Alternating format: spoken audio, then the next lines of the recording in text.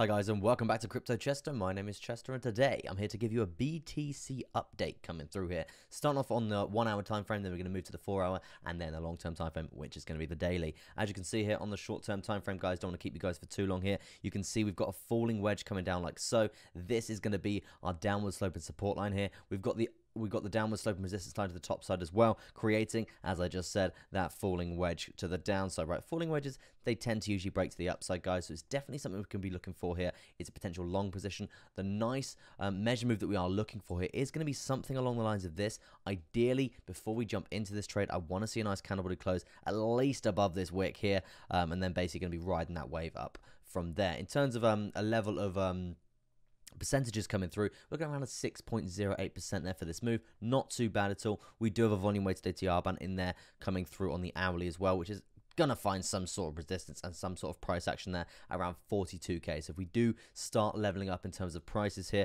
I want to be using this as a lovely take profit point if we are ready to go long and do get that perfect candle body close there.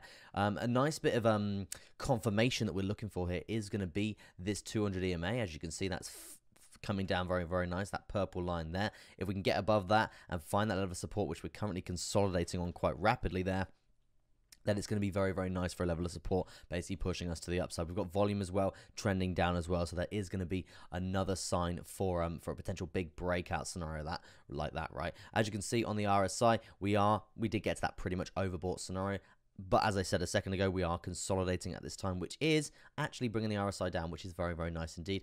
Ideally, what I would want to see here, because even if we do see a massive pump coming through, we're going to be seriously overbought on the RSI, right? So the ideal sort of scenario that we're looking for here is to claim this downward sloping resistance line, use that as support, consolidate along the 200 for a bit longer until the RSI is actually probably a little bit lower than the central point there, and then we can be looking for that pump, right? Then we can be looking for that pump to the upside. That's sort of going to be the safest scenario that we're looking for here. We're above all major moving averages, guys. We're in a micro uptrend, not too shabby at all. I just want to say, though, we are still trending down overall, so we could easily find resistance here. The areas that I'm looking for support is going to be around 40,000. If we can hold 40,000, amazing stuff. If not, then we're probably going to come down a bit lower than that, just because we're going to be losing all major moving averages coming through on the shorter term time frame, and we know how solid they are in terms of support, guys. In terms of giving us a nice bit of direction on where we think we're going in the markets. Now, moving on to the midterm time frame here for BTC.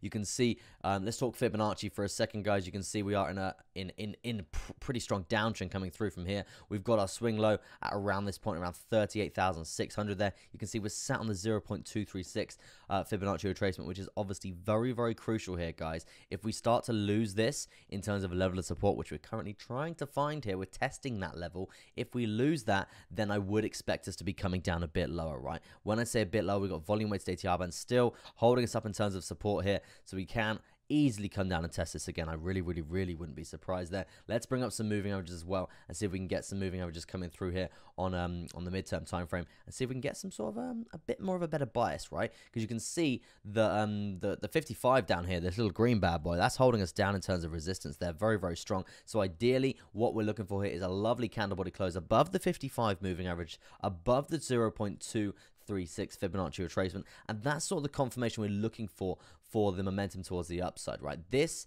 here will be acting as resistance, so please don't be fooled.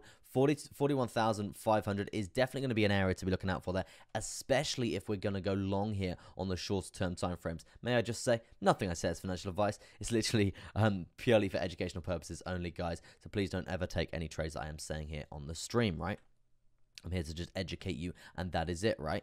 So yeah, as you can see, that's sort of what we're looking for here for a nice healthy bit of momentum to the upside here for BTC, and it's not looking too bad after seeing quite a nice buy up coming through yesterday, right? And so yeah, ideally, summarize that, guys. We're looking for a candle body close above the 55 moving average, and then hopefully we can basically ride that wave up to the 0.382 Fibonacci retracement there. Moving on to the longer term time frame here, guys, you can see we've got a rising parallel channel here. This still stands very, very strong here in terms of level of support. You can see we've actually found support on this multiple times here, guys, and you can see Fibonacci retracement 0.236. We're bouncing off that in terms of support as well. So let's have a look at resistance from the 55, and that's going to be around 42,300. So the areas to watch here today, if we are going to be looking for that long here in terms of the short-term time frame, guys, we said we've got that 41,500. That's going to be a very, very strong area to be looking out for there on the midterm time frame. Also, that 42k because of the volume weighted ATR band. So we're literally just putting in our take profits here, guys. And what did we say a second ago? The 55 moving average at that on the longer term time frame. That's 42,200 there. 42,200 is going to be another point to watch. And yeah, that does line up pretty much with testing that volume weighted ATR band yet again as well. So yeah, that's definitely going to be a point to be looking out for there in terms of Viva la Resistance.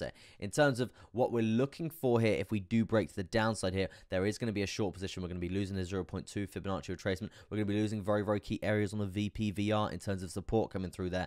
And also you can see we've got a lovely juicy measure move coming down like so, which hey, 19% on the table. Who are we to turn it down? That's definitely going to be something I'm going to be looking out for there. If we can get a nice candle body close, probably below 38,500, something along the lines of that. That's going to be the BTC update for the day, guys. I haven't been streaming that much, and I haven't been uploading that much just because I am in the middle of a move to Thailand, and it's very, very stressful. There's a lot going on. I have to sell a lot of stuff, and there's a lot going on. A lot of things right now that I'm very, very busy with.